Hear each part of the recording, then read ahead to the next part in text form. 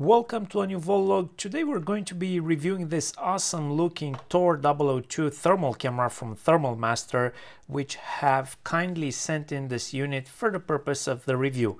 I think the naming is awesome, and not just that, this is an awesome piece of gear because of its specs, and we'll get a chance to go through the details in a few minutes, but I just wanted to take a moment to appreciate how professional this thing looks together with its hard carry case. So imagine you do some kind of professional work and you pull this thing out in front of a customer. Just from the looks of it, they'll get a feeling you mean serious business.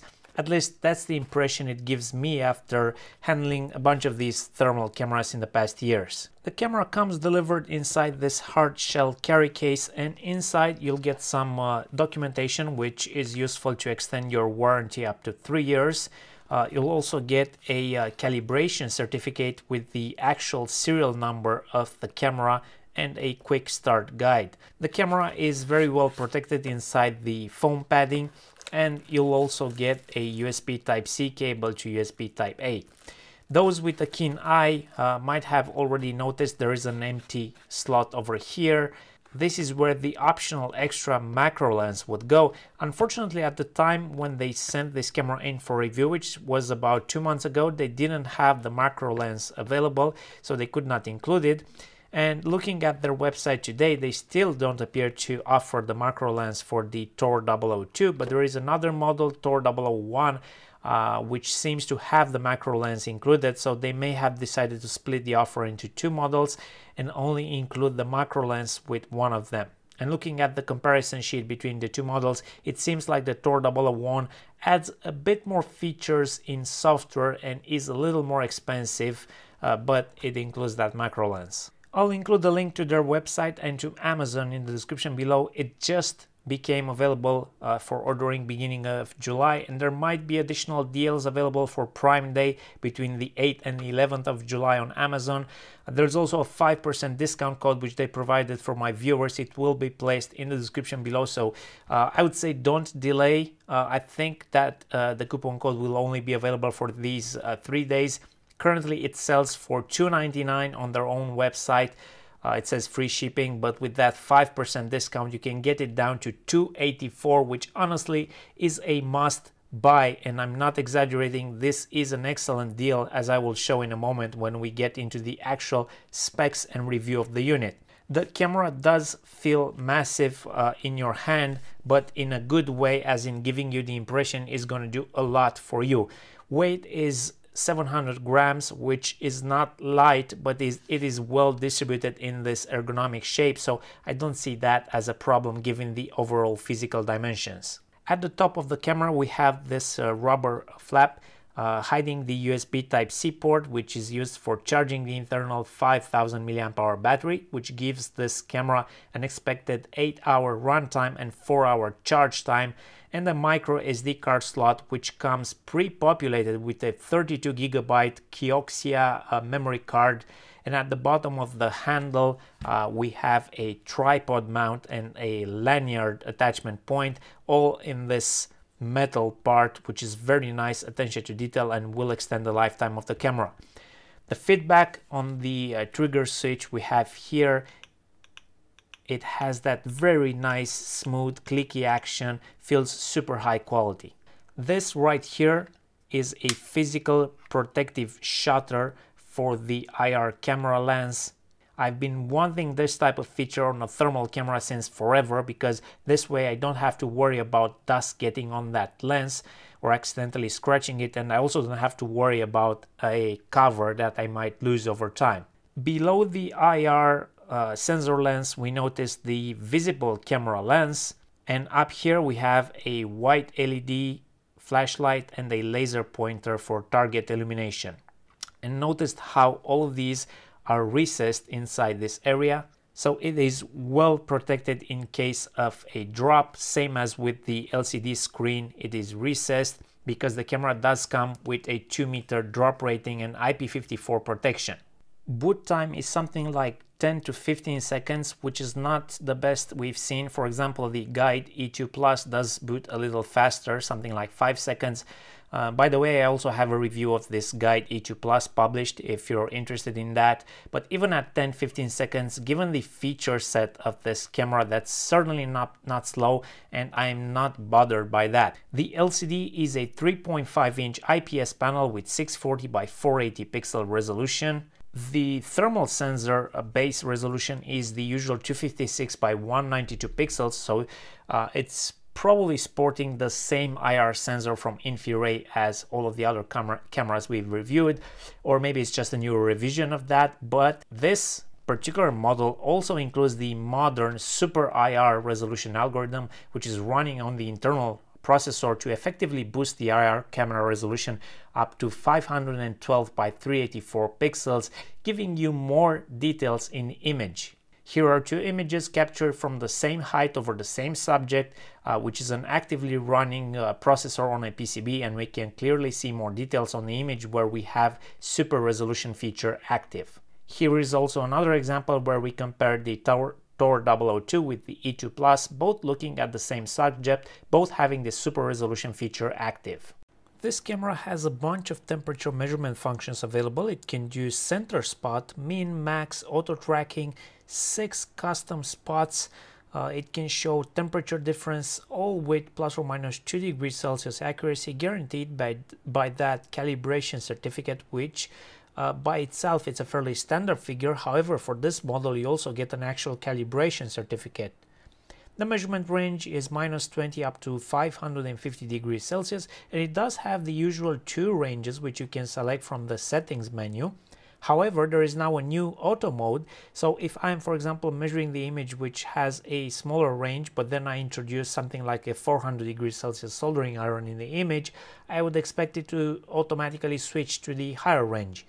But unfortunately it does not seem to work that way. I have tried keeping the soldering iron in the frame for longer and closer to the sensor, but nothing switches automatically.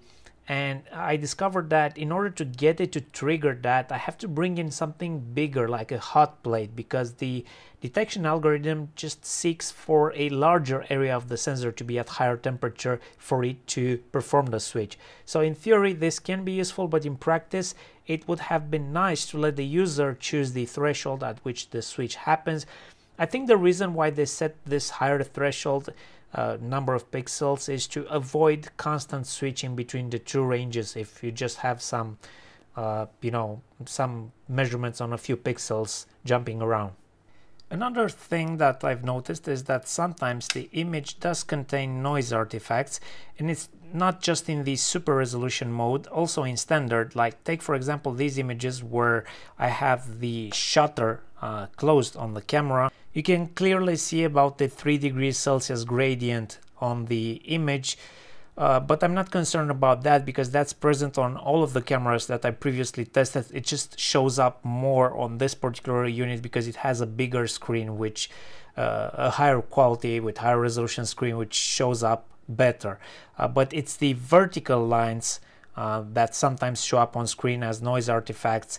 It also seems like this camera that does the internal shutter calibration less often, so maybe some software tweaks would be able to better compensate for that. But again, keep in mind that because of the higher resolution, higher quality screen on this camera, these artifacts will show up more obvious on this, even though they might just as well be present on a different model. In terms of image modes, it can do the usual just IR, just visual. It can do picture-in-picture, or fusion, and the visual camera is 2 megapixels resolution. Here is the fusion view, and while in fusion mode you can adjust the transparency with the left and right keys to your desired level.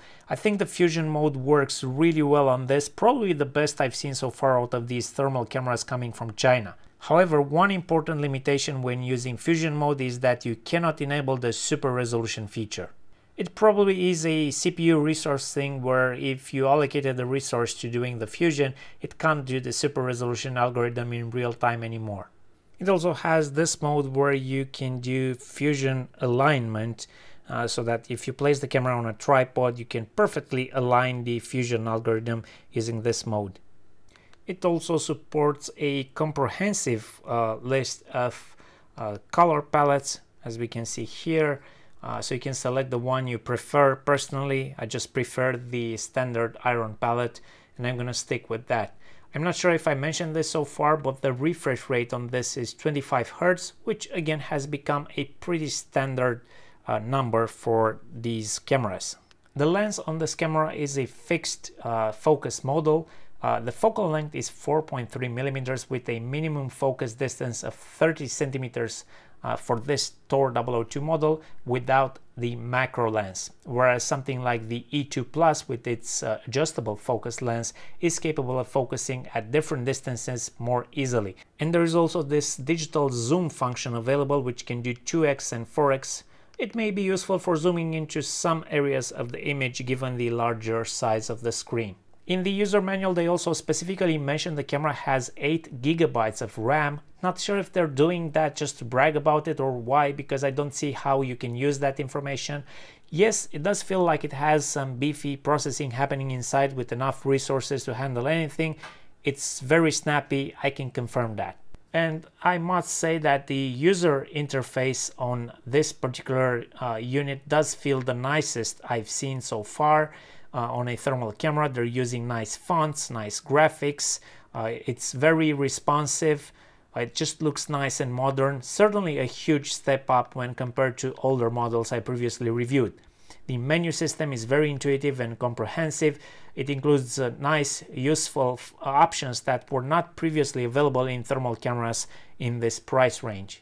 Using the SD card storage, the camera is capable of capturing both images and videos, including time lapses. So a single press of the trigger will capture an image, a second press will save it, then a long press of the trigger will initialize the video recording, and then again a short press, stop, and then with another short press you can save the video file. The camera also includes this interesting feature of capturing audio notes with your images, and this type of feature can be incredibly useful because when I'm capturing multiple images, I always struggled with keeping track of what exactly I was observing in the image. Well, not anymore. Now you have a microphone on the camera and you can use it to record audio notes with every image you take if you wish to do so. It can also capture video with audio by doing the long press of the trigger, as I mentioned earlier. However, upon checking how this audio functionality actually works, I must mention two very important things that I found. Number one, the microphone is very low gain, sounds very muffled. You practically have to scream into the microphone to barely hear anything.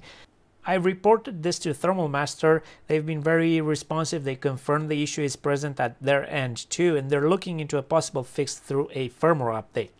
And then there's the audio note feature. This does not produce individual audio files that you can access easily on the SD card. I think they're somehow embedded into the image files and only accessible through their Windows PC app. So that's a limitation if you plan to use that feature, although I'm sure that some smart people out there is going to build some sort of Python tool that is able to extract that audio information from the file. And speaking of image capture, there are two ways in which you can download images, either through the USB Type-C port connected to a PC or through Wi-Fi and the mobile app. And of course, the third way would be to just remove the SD card. So via USB, the camera doesn't show up on my macOS computer, but it is showing up as a camera device on my Windows PC, and I can easily access the internal storage all while the camera continues to function as normal. In order to connect through the mobile app, you first have to install this app called Thermal Smart. It won't work with any of the other previously released apps from Thermal Master. Then you enable the Wi-Fi hotspot on the camera. You connect to this AP name with your phone and it will automatically show up in the app. And at this point you can use the mobile app to capture new images or even access the internal storage ones and download them to your phone, for example. Again, all while the camera continues to work on the built-in screen. There's also a Windows PC app which they offer for download from a Dropbox share. The app installed fine on my Windows 11 machine. It discovered the camera connected via USB, and then connecting to the camera is done by going to the Online Analysis tab and double-clicking the device named UVC Camera. On some occasions it failed, it crashed the camera and sent it into a reboot, but most of the time it works. You can get a live view and various measurement points, and you can do this for both online as in live view or offline as in importing previously captured images.